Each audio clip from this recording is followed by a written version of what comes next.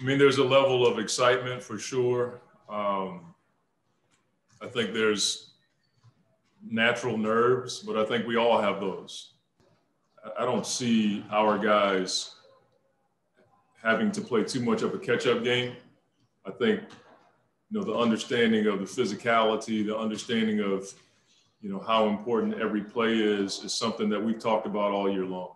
And so the really hard part is you're going against the defending champs, and they've been there and done that. There's not too many situations that, a few of their guys haven't been in, but there's nothing we can do about that. We have to go out there and play our style of basketball for 48 minutes as best we can.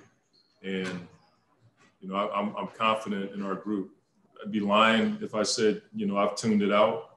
I hear every pundit. I've heard just about everybody on every platform talk about it, but that's fine. I mean, that's their job. They don't play, they don't sweat, they don't do what we do. Ultimately, you got to get out there and compete for 48 minutes, and that's what we plan to do. Did anybody think we were going to win 51 games this year in a shortened season? Don't think so.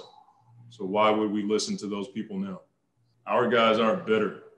We're looking forward to competing against the Lakers, and that's how we look at it. We're not like upset or feel like anybody's done something to our Cheerios. We have to go play the Lakers. Everything you want is on the other side of hard. Right now, the Lakers are our hard, and that's how we look at it. It's a privilege.